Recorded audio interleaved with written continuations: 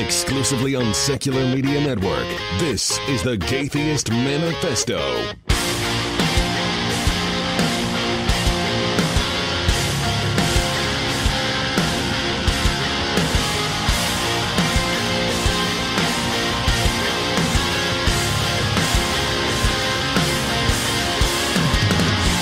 Hello and welcome to the Gaytheist Manifesto, your source for news, commentary, discussion, and debate at the intersection of the atheist movement and the LGBT rights movement. I am your host, Callie Wright, flying solo this week. This week is going to be a little different than most episodes. I've gotten a lot of questions about my weight loss journey and weight loss surgery and all of that fun stuff. So this week's episode basically is just going to be me sort of monologuing, telling the story. The story is obviously not over. I had my surgery on December 21st.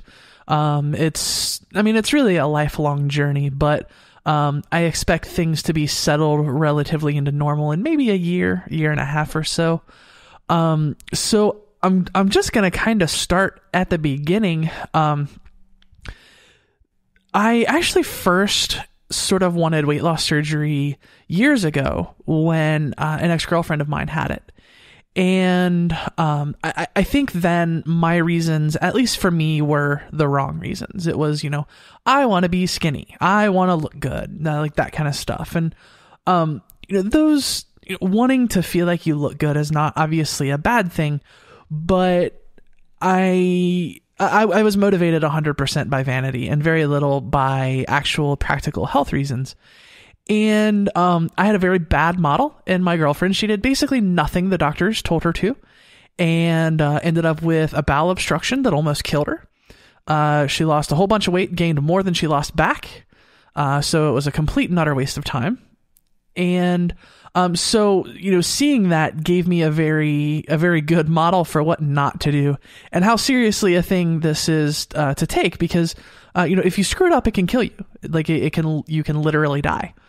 I've struggled with my weight pretty much my entire life. I mean, I remember I started to get chubby right around like 4th or 5th grade, and it's just kind of gone up ever since. The highest weight I ever had was 403 pounds. That's how much I weighed at the very beginning of this journey 6 months ago when I started seeing my weight loss doctor that eventually did my surgery. And I think my motives are better now, at least for me. I don't want to try and attach morality to other people's motivations, but for me, it's getting my sleep apnea under control and maybe not having to use my CPAP anymore. Using a CPAP is not anymore the gigantic, horrible inconvenience it used to be. If I have to use it for the rest of my life, I'm not going to be bummed about it, but it'd be cool to not need it. It's about, preventing joint problems, and it's about lowering my risk for obesity-related health problems like diabetes and heart disease and those kind of things that have a history in my family. So I know I'm already at increased risk, and I wasn't helping myself by being at the extremely high weight that I was. And I mean, still am, because I'm still kind of, at the beginning of this journey. And it's something that I really struggled with. I've never actually had low self-esteem specifically because, I'm fat, therefore that means I'm ugly, therefore that means I'm worthless. That really hasn't been the thinking in my mind. What I have struggled so much with was the fact that when I decided, like, gosh, I'm getting winded going across the parking lot, and if I go for a walk for a half hour, my knee starts to hurt. Like, that's really scary. I don't want to deal with those things at 32 years old. So I've got to get my weight under control. So I've decided that I want to do something about it. Why can't I just take control and make this happen? Generally speaking, I'm a pretty ambitious person. When I decide I want to do a thing, I take a deep dive and I make it happen. That's usually how things work for me. And it's never been able to work like that for me as far as weight goes. It was the one, not the only thing, but one of the very few things in my life that I felt utterly and completely powerless in the face of. It's the classic stuff: craved carbs, craved fats, and if my body didn't get enough of it, it protested. I mean, it was like a red alarm, tunnel vision going off in my head. I would try to eat what I thought would be a reasonable portion of even unhealthy food. Like I would have a cheeseburger and a big ass baked potato, and I would think, like, this is not healthy food, but this is at the least a reasonable amount of food for an adult my size. And I would eat that, and I would not be able to function until I ate more, until I had another cheeseburger, until I had another baked potato. So, for a while, I actually had myself convinced that I had an undiagnosed eating disorder. And, maybe that should have been the first step, but I sort of just gave in and just gave my body what it was screaming at me that I wanted. And so I, just sort of moved on from there. And, I kind of had a breakdown one night, and I believe it was a listener to the show. I feel really, really bad because I don't remember the guy's name who recommended this book to me, but this book is called The Diet Fix. And it's 100% evidence-based. The guy's a doctor. It's not a fad diet. It's all based in actual, peer-reviewed scientific studies. The guy is a doctor who applies these methods with his patients and gets success. And I started looking at the numbers. I started looking at the research and, what works for weight loss? How are people successful? And, how likely am I to be able to do this on my own? And what I found was not happy, honestly. They say 95% of diets fail. I forget where that number comes from, but it's a real number. Almost everyone who tries is able to lose some amount of weight, and 95% of people gain it back, even if it's a significant amount. And I found, in my research, the most reliable, effective, long-term way to lose weight and keep it off is bariatric surgery. There may come some miracle drug that can just, raise your metabolism and let you do what you want at some point, but that's not the reality. And, I'm still young at 32 years old. But I'm getting to the point where my body is changing, and it's not going to just take me doing whatever I want to it anymore. I have to actually take care of my body if I want it to last me a long time. So I decided that, I was going to do this. I was going to try this. And I honestly, I can't recommend the book highly enough. I've tried to get the author on the show. He won't respond to my emails, but, basically it's very practical things to say, here are steps that you can take. And if you've ever heard, a dietitian or, someone who's a specialist in weight loss that's worth their salt talk, this is all stuff that's going to be familiar. You focus on protein, you eat fewer calories than you take in, you do moderate amounts of exercise, make sure you weigh and measure everything that you eat, and make sure you record everything that you eat. And it's all sort of about rearranging your lifestyle to fit what, to be conducive to weight management and to weight loss or even weight gain, if that's your goal, if you're a person that feels you need to lose weight, or just to maintain your weight if it fluctuates a lot and you feel like, I just want to maintain this.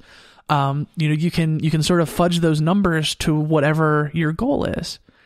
And that's what, I think this is a good discussion, even for people who aren't interested in weight loss surgery, because I was able to lose almost 60 pounds before my surgery, just from diet. Really, I didn't even exercise that much.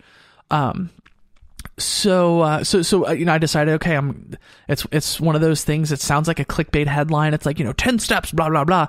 And it's like a 10-day kind of reset. And I had my skeptic radar on 100%, looking for buzzwords, looking for, cleansing and toxins and all those sort of like pseudoscience wooey buzzwords. And they weren't there. It was, here's what the research says. Here's the paper. So you can go check it out. And it's very practical things. The guy doesn't have anything to sell but the book. He's going to go buy a food scale. You can get one for $10 at the grocery store. Make sure you've got good measuring cups. Make sure you've got, a smartphone to journal your food in, or a little book, or, oh, here's this sheet that I made you can download from my site for free to journal your food. And so I started doing that. And I recognized, obviously, I was eating way too much. And the whole thing is about finding foods that you enjoy, that you can eat in reasonable amounts, so you can find a diet. And I don't mean diet in the like I'm on a diet sense. I mean diet as in these are my eating habits sense. I was able to find a balance where I was eating reasonable amounts of food that I genuinely enjoyed, but that was the right amount for me to create that caloric deficit, and I was able to lose weight doing that. And, one of the things that he says is, his whole thing is your ideal weight is the weight at which you can ideally enjoy life while, doing a diet that's conducive to that. If you torture yourself, you're never going to stick with what you're doing. If you're torturing yourself, if you hate it, if you're miserable, if you're eating food that you hate, you're just not going to stick with it. Human beings we're just not wired that way. We're fighting against our biology. We evolved in an environment of scarcity where, we have to eat everything we get our hands on because we don't know what our next meal is going to be. And fats taste so good because they're so unavailable. Sugar tastes so good because it's so unavailable. And those are things that our body needs, albeit in small amounts. And now they're unlimited. Like you can go out and, you can have 100 grams of sugar and, a couple of sodas, and that's kind of the problem. One of the things that my weight loss surgeon likes to say is that we're never going to solve the obesity problem until we solve the problem of the fact that a cheeseburger is $1 and a salad is $7. And, obviously it's a lot more nuanced than that, but I think there's a lot to that. So environment is a thing, and in retooling your environment to be supportive of those changes is a big thing. So, I don't remember like the entire 10-day reset. And I honestly think the guy deserves the book sales for this because it's good, practical, science-based, effective stuff, that 100% worked for me, and it's evidence-based, which is something that you hear a lot of claims for in weight loss stuff, but there usually isn't. Usually their scientific research is like a survey of 10 people who had success with their product that they paid for the results and that kind of stuff. But this is actual good scientific peer-reviewed stuff. So literally, my regimen was that I figured out what's my metabolism each day. And there's a calculator on his websites, the dietfix.com. There's calculators everywhere. And it basically asks you to input your height and your weight, and it'll estimate what your metabolism is each day. And basically what that means is how many calories you burn sitting still, like what your body burns just by functioning as a body. And then obviously if you eat less than that, then your body burns calories and therefore you lose weight. If you eat more than that, your body stores calories, therefore you gain weight. And there's some complicated interactions there, but that's kind of the nuts and bolts of how it works. It's just calories in, calories out. It's generally speaking as practical as that. And obviously, there are going to be some health conditions and that kind of stuff that negate that. But generally speaking, that seems to be sort of what's normal in the sense of, what happens 50% plus one of the time. I don't mean normal as in like what's morally okay, but, what happens more than half the time. That seems to be typical. And so I found this number and I said, okay, here's how much weight I want to lose per week. And it spits out a number and says, here's how many calories you should be eating a day. So I had 5 meals a day, 3 meals and 2 snacks. And it was basically 400 calories in each meal, 200 calories in each snack, 20 grams of protein per meal, 10 grams of protein per snack. And I mean, that was basically it. I made 100% sure that I weighed and measured everything that I ate. And I honestly, that was really it. That was how I was able to lose 60 pounds before my weight loss surgery. Liquid calories are a bad thing. I almost entirely stopped caffeine, not entirely, but almost entirely stopped it, and eventually did stop it about 2 months before surgery completely. And I probably won't be able to go back to it because it dehydrates you pretty bad. Nothing carbonated, nothing, basically liquid calories are bad. So like water, Crystal Light, Powerade Zero, that kind of stuff. Liquid calories are bad because they don't contribute to any sense of fullness. You don't usually get any nutrition out of them, and you still get the calories from them. So liquid calories are bad. I was lucky in that I honestly enjoy drinking cold water. I could drink cold water all day and not really miss flavored things for the most part. I know that's not the case for everybody. So that's one of the things that made it a little easier on me. And so I did that, and, just focusing on, my primary thing has to be protein because, generally speaking, protein kills hunger. So if you're getting a decent amount of protein in each meal, that kills your appetite. And that was true for me. I was shocked. Like I said, I honestly thought I had an undiagnosed eating disorder going into this whole thing. And I found that when I started concentrating on getting, good quality protein in each meal and eating that often, I stopped being hungry. Like I legitimately was eating on a schedule and I almost never actually felt hungry. And, things just started to kind of melt away. And the interesting thing about exercise is that, I'm not a doctor, honestly. So like I've read some of these studies. I'm going to be honest and say they don't make a ton of sense to me because there's a lot of, jargon and language and stuff like that. But, generally, if you look at the abstracts and the conclusion, you can sort of gather what they're saying. And what's really interesting is that exercise is terrible for weight loss, generally speaking, according to what, the research says. There's a great video that I'll try to remember to link in the show notes of this guy, Yanni Friedhoff, the guy who wrote the book, talking about all of these different studies. And all of these different studies, what they show is that exercise is fantastic for overall health. But as a tool for weight loss, it's basically useless. And, the idea is that, you can walk for 2 hours or you can not eat a bag of chips for the day. Like that's literally what, like a small snack bag of chips for the day. So his saying is that you can't outrun your fork and that diet has to be the primary thing with weight loss and that exercise is essential. Exercise is really important, but it's more of an overall health tool as opposed to a weight loss tool. And I found that to be true, in my case as well. I exercised for a little bit. I started getting some pain in my knees and I stopped and my weight loss did not change at all. I definitely felt a little better when I was active overall, but as far as the weight loss goes, it really didn't make a difference for me. And I've heard some people say it does for them. Obviously everyone's individual situation is going to be different. I'm just, sort of going over the generalities of what I've learned and what's worked for me. Obviously anybody who's attempting anything like this should probably be, at least to some degree under a doctor's care if that's possible. But I mean, that was basically it. There's no big secret. There's no like secret formula or anything like that.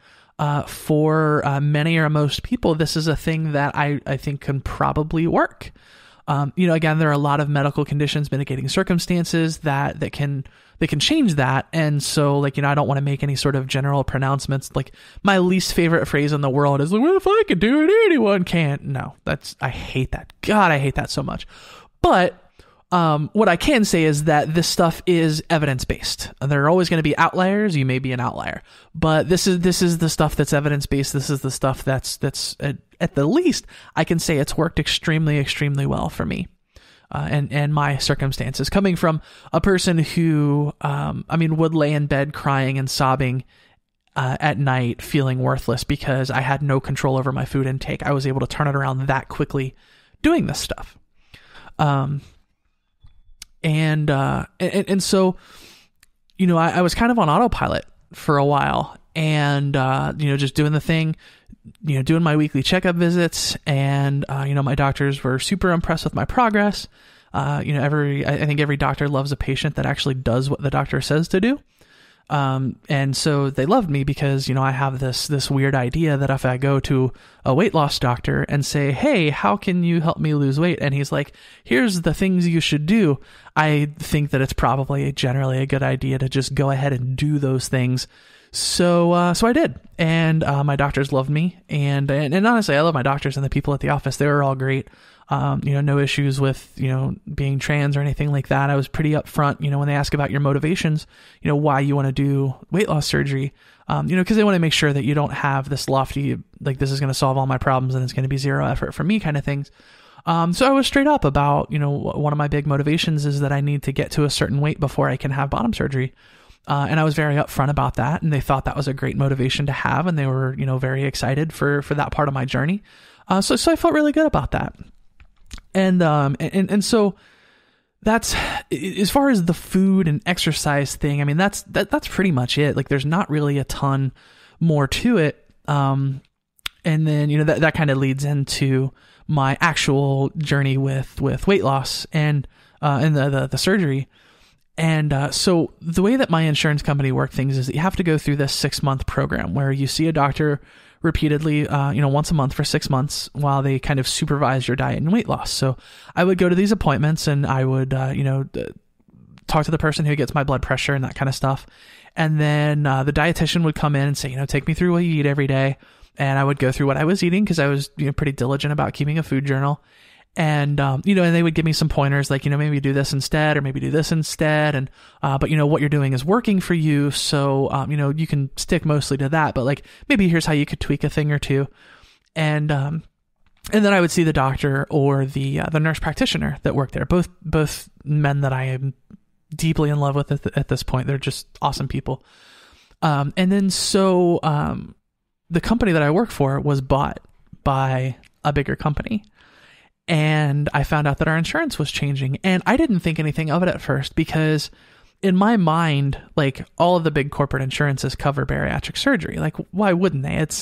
It's got decades of research behind it. It's overwhelmingly successful. Like, there's just no logical reason why anyone would not cover the surgery. So like, I was freaking out about whether or not they were going to continue to cover trans surgeries. And it turns out they do cover that too, thankfully.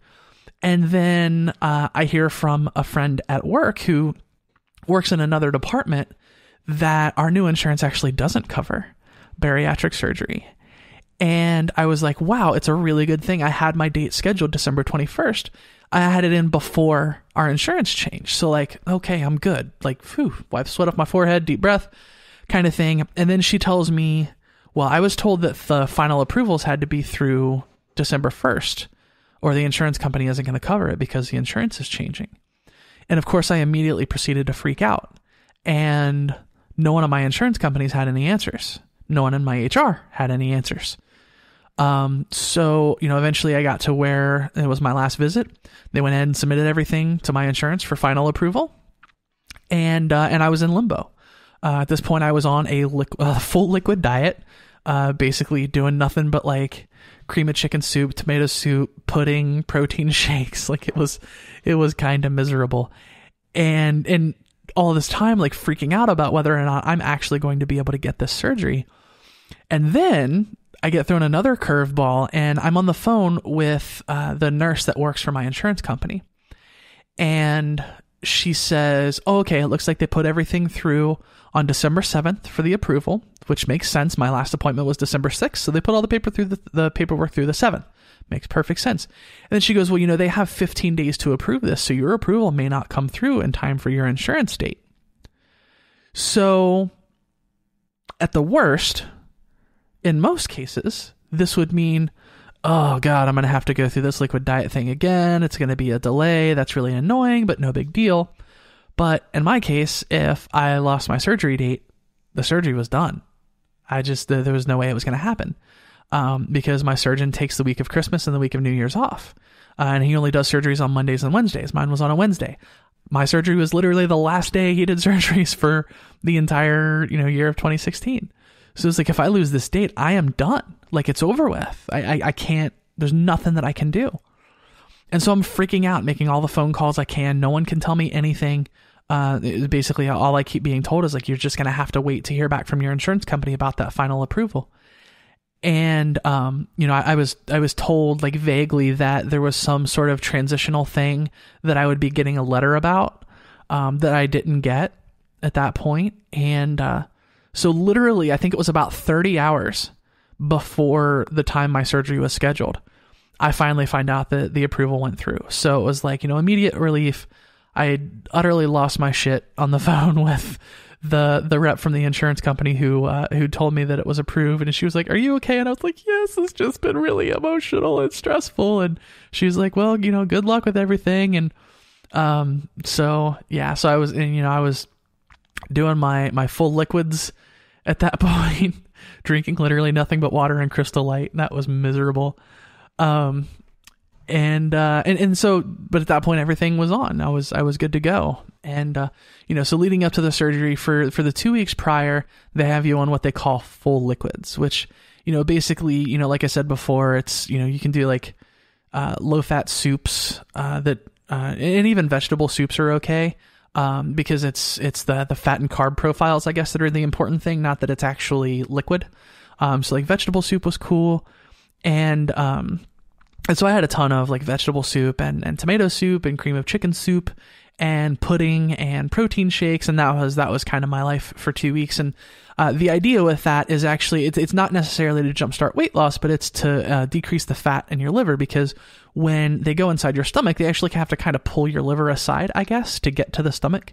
So if you can shrink that down using that liquid diet, it makes the surgery a lot safer, makes it easier for the surgeon to do, and it lessens your recovery time because they have to do less digging around inside there. So I did that. I stuck to it. I made it through it without any cheating at all.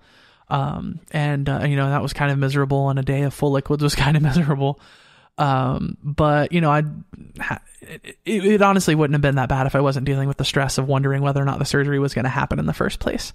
I probably would have been okay, because I'm just like, this is motivation. This is, working hard for this goal that I've set for myself, for this thing that I want to get and achieve. And, I really don't think it would have been that big of a deal without the extra stress. And so, December 21st comes on that morning, and, Celeste and I think we went to bed at like 3 a.m, and I had to get up at like 5:45 to get to the hospital. It was terrible. And, so I get to the hospital, we get checked in and everything, and, they take me back to the pre-op area, and, I was kind of mildly nervous. I just never know what to expect, and never been under any kind of anesthesia before. Never had any kind of surgery before. Like, the most major medical thing I have done to this point is like starting hormones and starting to use my CPAP machine. So it's like, obviously it's just a completely different scale of, I have no idea what the hell's going on here. So, I get in, they're asking me the million questions, asking me my birth date a million times, and that kind of stuff, which is all fine. It's, they do it to verify information and for safety and make sure I get the right surgery and all of that. So I'm good with that. And, finally changed into one of those really super fashionable hospital gowns and the really, ugly, but super comfortable hospital socks. And, I hop into bed and they had some trouble finding a vein for the IV, which is apparently common because, they don't let you eat anything, and they've got you on liquids and stuff like that, so your blood vessels shrink. So apparently that's not a super uncommon thing, but they actually ended up having to run the IV directly into my right wrist, which was kind of painful, and stayed painful kind of through the course of my surgery, which was kind of a fun part of the journey. But and after that, it's just kind of answering more of a million questions and then waiting. And,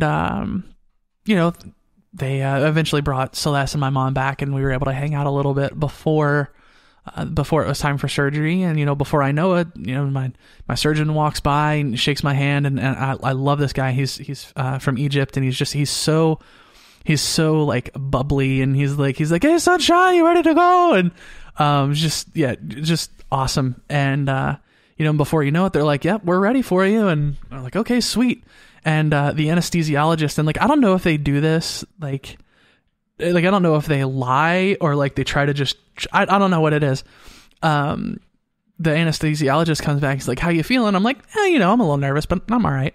And she's like, "Oh, we'll give you something for that." And I was like, no. Like, I'm not nervous on the level that I'm like freaking out and I'm like, shaking and like need drugs to calm me down. I'm just like, I recognize that I'm about to have a major surgical procedure, and I'm a little nervous about that. I feel like that's normal, but sure enough, about 30 seconds later, I start feeling super lightheaded. It's okay. They put something in my IV. It's fine. And, again, I've never had any sort of anesthesia or anything like that before, so I have no idea how I'm going to react to this. And, so, it's just more and more like sort of lightheadedness and funny feelings as I'm being wheeled back to the operating room. And it's interesting. I hear a lot of people say that they sort of lose that memory of almost that entire time. And I remember pretty much every second up until I actually went to sleep. And, and I remember being a little loopy and commenting on how sort of the ceiling of the OR kind of looked like a spaceship. And, and then I heard the nurse say like, "Here we go." And then, and then before I knew it, I woke up in the recovery room, and, And I was really bummed that I wasn't loopy. Like I was hoping, cause when my ex had her weight loss surgery, we were actually in the recovery area when she woke up and were able to like listen to all of the really funny things that she said when she was still really loopy from the anesthesia. But I was by myself for quite some time in recovery. My surgery was at like 8:45 in the morning, and I don't think I got to my room until like 1 o'clock in the afternoon, and I didn't see anyone until then.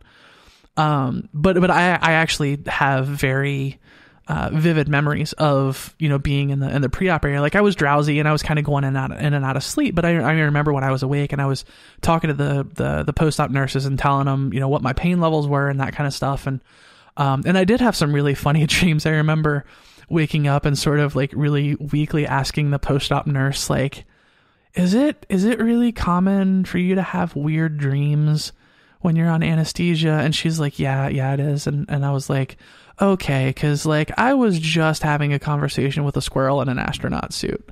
But I was asleep. I wasn't hallucinating. There's a difference. But I mean, really, like that's the loopiest thing that happened to me.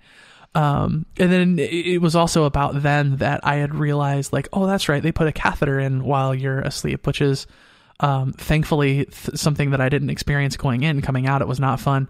And like I felt myself like, oh my God, I'm peeing on myself. Oh no, wait a minute. And so something that I obviously am always concerned about in medical areas is whether or not people are going to have a problem with me being trans, or people are going to be freaked out or weirded out or have a problem with it. And I remember, I don't think the post-op nurse knew I was awake when this conversation was happening. But the operating room nurse and the post-op nurse were having a conversation. And I remember the operating room nurse actually saying very professionally, Callie has a penis. She's transgender. So if you have to check her catheter for any reason, just know that, like, there's not an error in the paperwork or anything like that. That's like, we know about that. And I mean, obviously I think that's a relevant thing for a nurse to know. And I was like, wow, like even laying there sort of in my like drowsy sort of haze, I was like, wow, that's really cool that she said it very respectfully, very matter of factly. Hey, here's a thing. And I remember seeing the post-op nurse just nodding and saying, okay.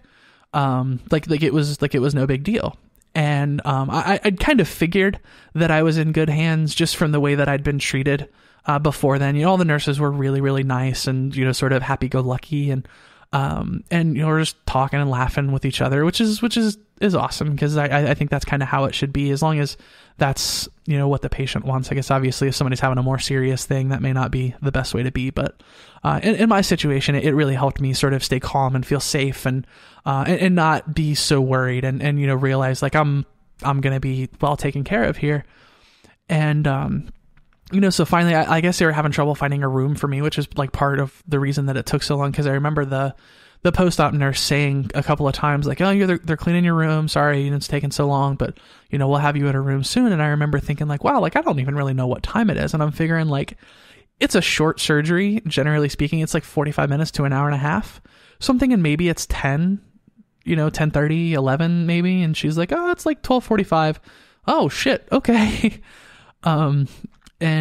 So eventually I hear him say the room's clear, and sure enough, they start wheeling me through the hallways, and then I see Celeste at my door, which was just a beautiful sight, because I was feeling really, just drowsy and weird and kind of uncomfortable because it's a new situation, and her being one of the first things that I saw was really comforting. And she even bought me this really, really cute stuffed penguin from the hospital gift shop, which I've fallen in love with. His name is Felipe. And I sleep with him often now. I did every night before, but now that I'm sleeping back in bed with Celeste, she's my cuddle bug. Wow. I just used that phrase unironically. So, and from there, it was just sort of the minutia of recovering. They had me on Dilaudid, which I guess is like a really powerful narcotic painkiller. And I had one of those pumps where you can press the button every 30 minutes to self-administer. And at first I was doing, like, every time I saw that light turn on, I was like, boom, like, I don't want to feel pain, because it was pretty mild. And if I was just laying in bed, laying still, there was really no pain at all. It was only when I moved around that it started to hurt. You hear a lot of people talk about the gas pain, because they inflate your abdomen with gas to make it easier to move around in there. And it doesn't all come out when the surgery is done. You kind of have to work it out. And when you hear most people talk about their experience, they say that's really where the pain comes from. And you hear different people, give different accounts of it. Some people say it's pretty mild. Some people say it's like the most excruciating pain they've ever felt in their lives. So I didn't really know what to expect. Like, I have a pretty high pain tolerance, but I've never had surgery before, so I don't really know. And, for me, it was mild. It was really mild. And I really feel like the first walk I took worked it out. My nurses absolutely loved me because I was a very cooperative patient. I'm pretty big on, unless I've got a reason to not trust a doctor, they tend to be the ones that know what they're doing. If they say you need to be up walking very soon after surgery and very often after surgery to help you recover, I'm going to go ahead and do that, even if it's not fun. And thankfully it wasn't a super uncomfortable thing for me, especially on the pain pump, because that medication was working pretty well. And the only side effect was it made me drowsy. Thankfully, it didn't make me feel high or loopy or weird or anything like that. I was just sleepy a lot, which is fine. So yeah, I was, I took medication. I didn't really complain when they said, like, hey, you want to take a walk? I'm like, sure, yeah, let's take a walk. And, and they were all kind of cheering me on. I was, making like 4 or 5 laps around the surgery recovery floor. And, and things were pretty great. And I was feeling really good. Obviously, hospitals aren't the funnest places, but I feel like it was, the best situation it could be. The nurses I had were very, very cool. They weren't afraid to have a little bit of a conversation with you here and there. It wasn't like in and out, you're a robot and all we're doing is giving you drugs kind of thing. I felt like they genuinely cared about what they were doing, and they, cared about helping people, which I thought was cool, because I know that's not a universal thing as much as we would like it to be. And, so we spent the night in the hospital, and, obviously, they come in and wake you up every couple hours to get your vitals. And, she kept, the poor lady kept apologizing to me, because I'm sure she gets yelled at so much. And I was just like, you got to do what you got to do. Like, I'm on some pretty heavy pain meds. Trust me, I'm going to be out about 30 seconds after you walk out that door. And that's really what it was. So it was not that big of a deal. And then, so I was like, wow. And at that point, I'm like, I'm not pushing the button for the pain meds every 30 minutes. I'm just like, I don't really feel like I need this. Like, I'm not hurting that much. And the nurse did warn me, like, it's cool if you don't need it, but it's better to get out in front of it, because if that pain hits you, it's going to take some time for it to come off if you hit the pump again. So, but I was still like I'm not really feeling a ton of pain here. And then, so the day of surgery, you don't get anything at all. There are some doctors who let you do ice chips the day of surgery. My doctor does not. I got these little sponges that were lightly soaked in water, so I could sort of wet my mouth, and that was what I got the day of surgery. I mean, obviously I didn't have any appetite because my stomach had just been, just had like 80% of my stomach removed, so I didn't have an appetite. But my mouth was dry, my throat was dry, my voice was all scratchy, and I'm like, fuck, I just want to sip some water, but you can't do that the first day. And so the next morning they wake you up and they do what's called a leak test, where basically they take you down to radiology, and the first thing that you get to drink after 24 hours of having literally nothing is this bitter ass contrast material. And you got to drink a pretty good amount of it. So obviously they can, follow it through your esophagus and down into your stomach to make sure that your stomach isn't leaking, because a leak can be fatal. So, I drank that stuff, and it was like, it tasted awful, but it was still fluid and liquid. So it was kind of satisfying in that way. And, they were like, okay, cool. Like, you're good to go. And, they told me it could take a couple hours to get the labs back, but, I got back up to my room, and the nurse practitioner came back in maybe a half hour, 40 minutes later. And he was like, that's the fastest I've ever seen labs done in my life. You're good to go. And just a couple minutes later, they brought out that pitcher of water and these little 1 ounce medicine cups. And they were like, sip water out of these. And I was like, oh my God, this is going to be the greatest thing ever. And sure enough, it was cold water. God, even though I could only sip it a little bit at a time, and I got filled up pretty fast, it was still pretty amazing to finally have wetness in my mouth and my throat again, and I started to talk a little more normally, and that was a great feeling. And then that at the same time I was being taken off the pain pump, my throat's dry and all that sort of stuff. So when it starts to get moist again, there's all kinds of crap in there that I want to shake loose, and you normally do that by making yourself cough. And of course, I'm not used to having 5 incisions through my abdomen. So of course, the first thing I think to do is to just sort of give a brief little cough to sort of, shake that stuff loose so I can spit it out. And that's when I get introduced to the pain that I'm really in, when I'm just on, like Percocet, as opposed to this like narcotic stuff that's being, run through my IV. And, if memory serves, I kind of yelped like a dog, and I was like, oh shit, this is okay. So this is when it gets real. And, so then, spent the next week or so after that trying desperately to avoid coughing or sneezing or laughing or anything like that, because it was all just so painful on the incisions. And, thankfully most of that's over by now. There's still a little bit of that.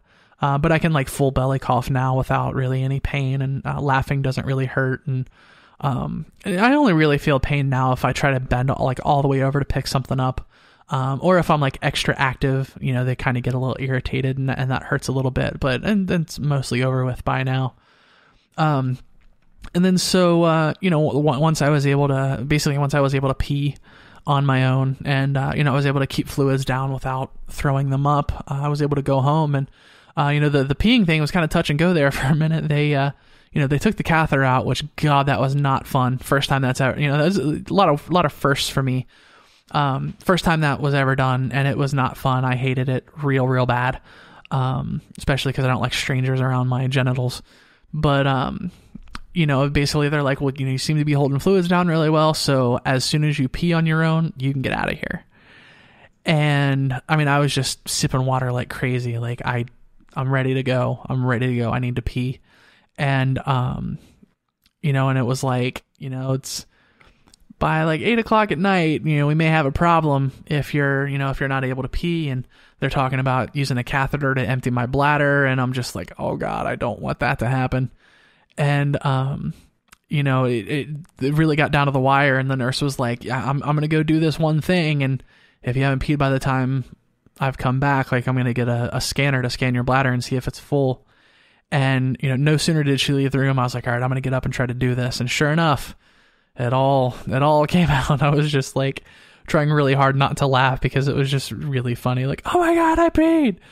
I had the nurse thing and I was like, I peed. And, so I was able to go home with, the miles of paperwork and, my prescriptions and all that stuff. And then the ride home may actually have been the most excruciating pain I've ever felt in my life. And, I say that as a person who hasn't experienced a lot of painful things. So maybe it was mild in comparison to other things, but it's definitely the worst experience I've probably ever had. And trust me, it's not because Celeste is a bad driver. Celeste is probably the best and most cautious driver I know. It's just, basically any movement, any, bump in the road, any of that kind of stuff was just terribly painful. And I mean, anybody who's been through that kind of pain knows how much it can drain you. And I was just ready to sleep for 5 days when I got home. But I was taking pain meds and they were making me a little loopy. Celeste has this really cute picture of me on her phone where I'm taking those little medicine cups and giving myself bug eyes. And I thought that was kind of the most hilarious thing ever. And, it's a terrible picture, but it's really funny. And, so, and that was basically the routine for a couple of days. I mean, I would, lay on the couch trying to avoid pain, sipping water, eventually eating a little bit of puree, getting up to go to the bathroom, that kind of stuff, trying to move and walk around without, feeling a whole lot of pain. I hate the way narcotic painkillers make me feel. I don't like that high feeling. I don't like being loopy. I don't like being out of control. I don't like my senses being dulled like that. I hated every second of having to take those meds. I was really grateful that they made me hurt less, but, those side effects were not things that I enjoyed at all. So, I definitely got off those as quickly as I could. And thankfully, it's been a little over a week since I had a dose. And even the last one that I took was kind of a cautionary thing because I was doing something that I thought might cause me pain, but I probably could have gone without that too. And then, obviously Christmas was 4 days after my surgery and I was still pretty not mobile at that point. But, I'm super grateful to have Celeste and to have my family just 100% supportive and like, yeah, we'll come over and we'll do presents and stuff at your house. And, everybody had Christmas dinner, which was fine. At that point, I didn't even have an appetite. It was like, ham and mashed potatoes and green beans and stuff like that. It's like all food that I really, really love. I didn't want any of it. I just had zero appetite. It's like, I'm just over here sipping my water and that's all fine. And eating my puree and so like I was still able to have a good Christmas, which is awesome.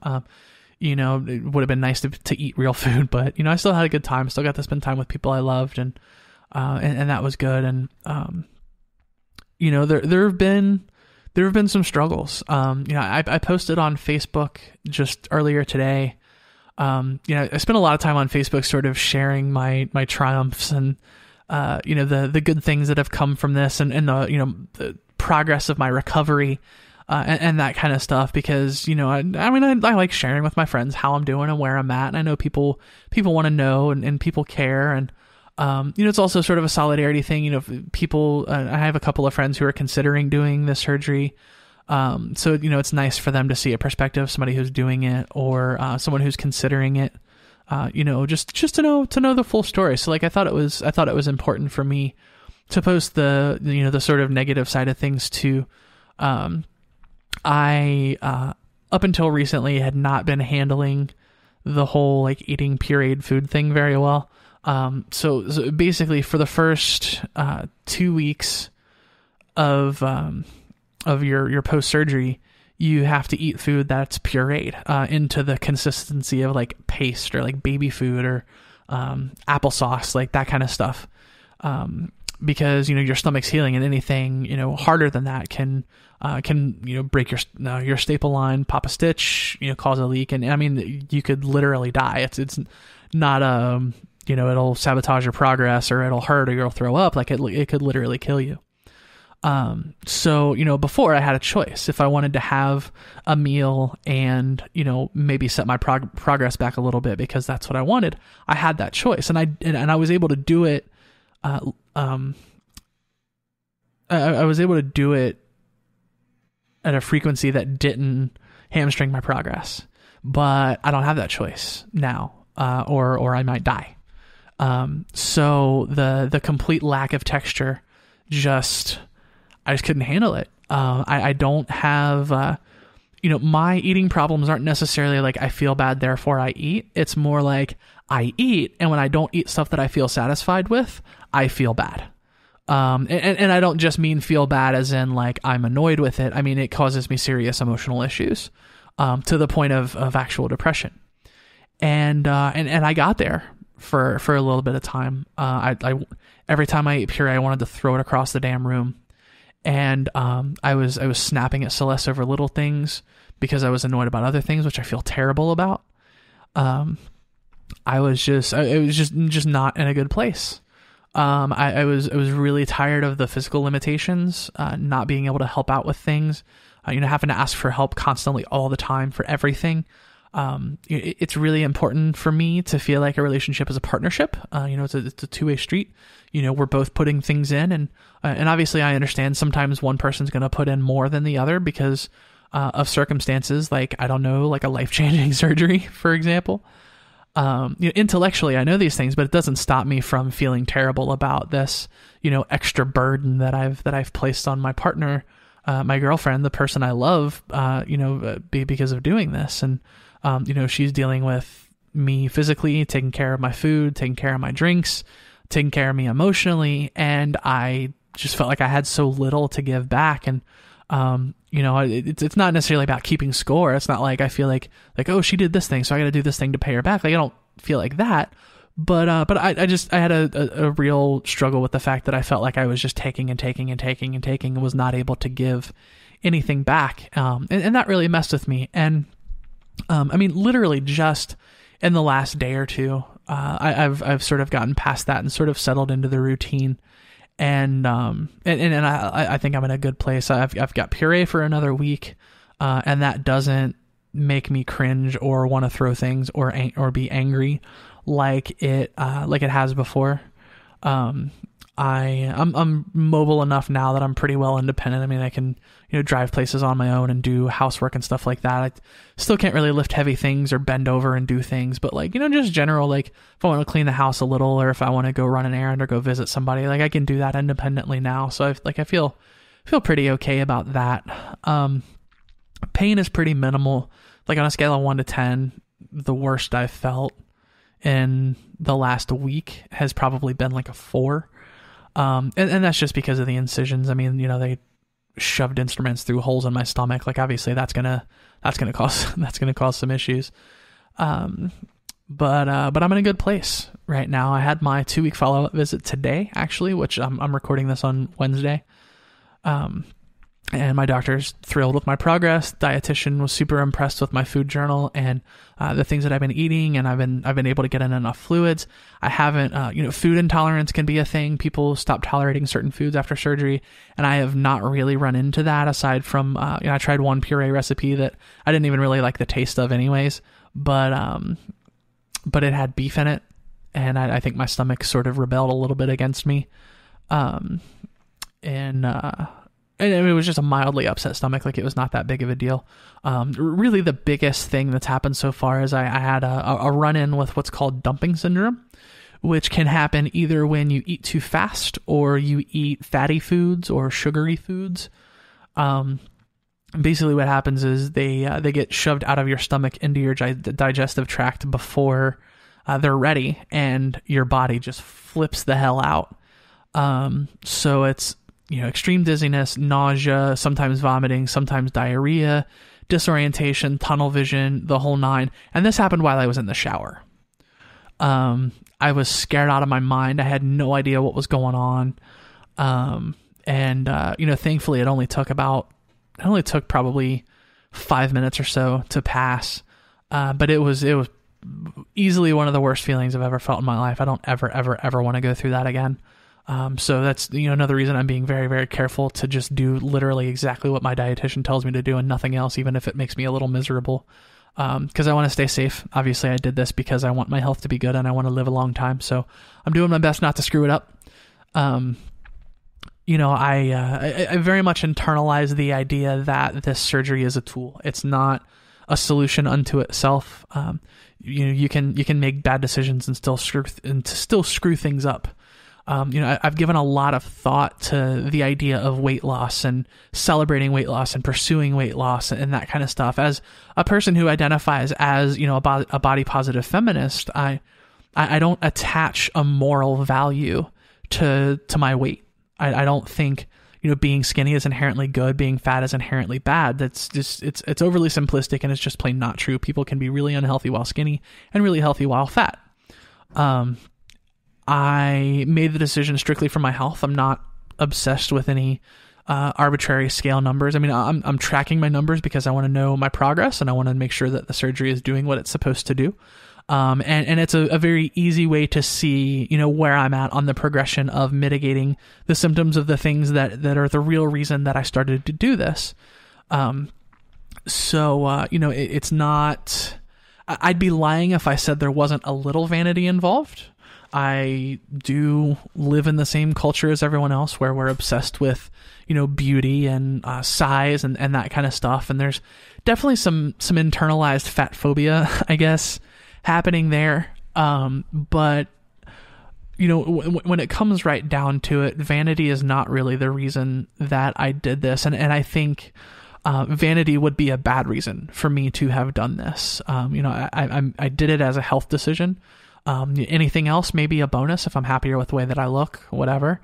But it's really about health. And I spent a lot of time sort of unpacking that and, seeing if there were any of those sort of attitudes at play here. And you know what, maybe there were, but when it comes down to it, my doctors thankfully were really good about giving me a realistic vision of what to expect.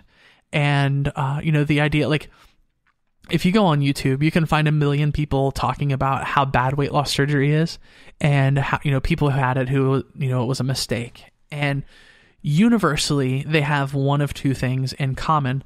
One, they had the wrong attitude, i.e., I'm going to do this, I'm going to lose a bunch of weight, and it's going to be easy, and it's going to be no big deal. Or there were sort of other mitigating health problems that sort of interconnected with this to make it harder or less effective. So, that's one thing that my doctors just beat into my head. Like, look, this is a tool.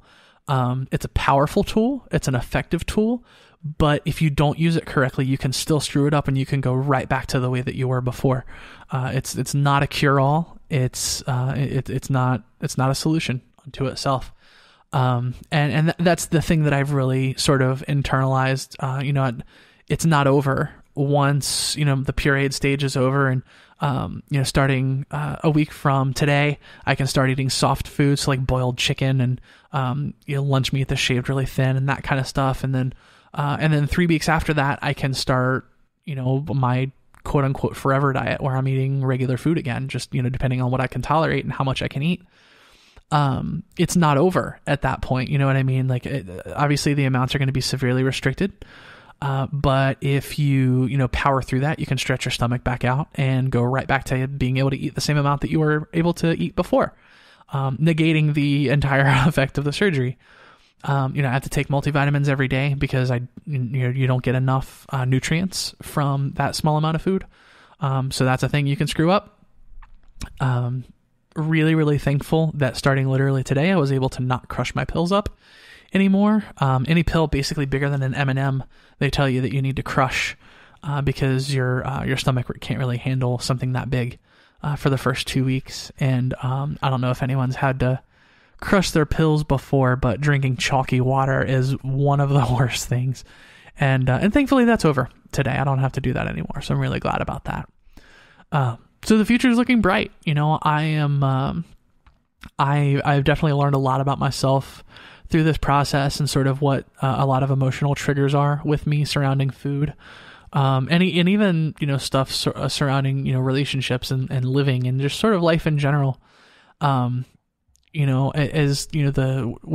the struggles that I've had, I still 100% think that I made the right decision. A lot of people that I know that have had the surgery warned me that, a lot of people go through a period, like a short period near the beginning where they regret having the surgery because of, how much of an adjustment it is. And then they sort of eventually come around and like, yeah, I don't regret it anymore. I'm glad. And I haven't really gotten to that stage yet. I mean, I've definitely been surprised and angered and annoyed and, depressed about the fact that certain things were a little harder than I anticipated they would be. And, I definitely wished they weren't that hard. But there's never been a point really where I've been like, God, I wish I didn't do this. So, I'm still 100% convinced that this was the right decision for me long-term for my health and for my well-being. And it's going to enable me to get bottom surgery later. The surgeon that I'm going to wants you to have a BMI of 40 or less, which means that I have to hit 270, which is about 50 pounds away from where I am now. So yeah, things are looking up. That's really the meat of my story. I am 100% happy to answer questions. Anybody who listens to the show knows how much of an open book I am, and that doesn't just extend to trans stuff. When it comes to this journey, I'm always open to questions and discussions and hearing from people. If comments, questions, anything like that. Obviously,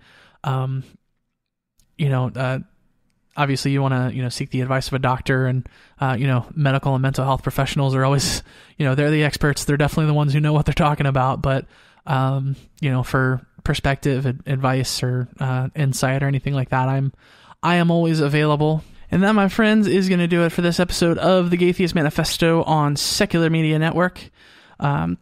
You can find the show on Facebook at facebook.com/thegaytheistmanifesto. You can email us at thegaytheistmanifesto@gmail.com. I'm on Twitter at GaytheistCali. You can find the show on Twitter at TheGaytheists.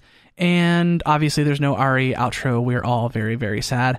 If you want to support the show and the activism we do, you can head to patreon.com/thegaytheistmanifesto and make a per episode donation as little as $1 per episode. You can also head over to iTunes and give us a 5-star review. That helps us get heard by a lot more people. Before we go, I want you to know that if you're lost, you're hurting, you're scared, if you feel like no one cares and no one understands, you need to know there's a community out here that loves you, cares for you, knows that you're capable of amazing things and that you are worthy of love. If you're struggling, please don't be afraid to reach out. Until next time, friends, this is the Gaytheist Manifesto.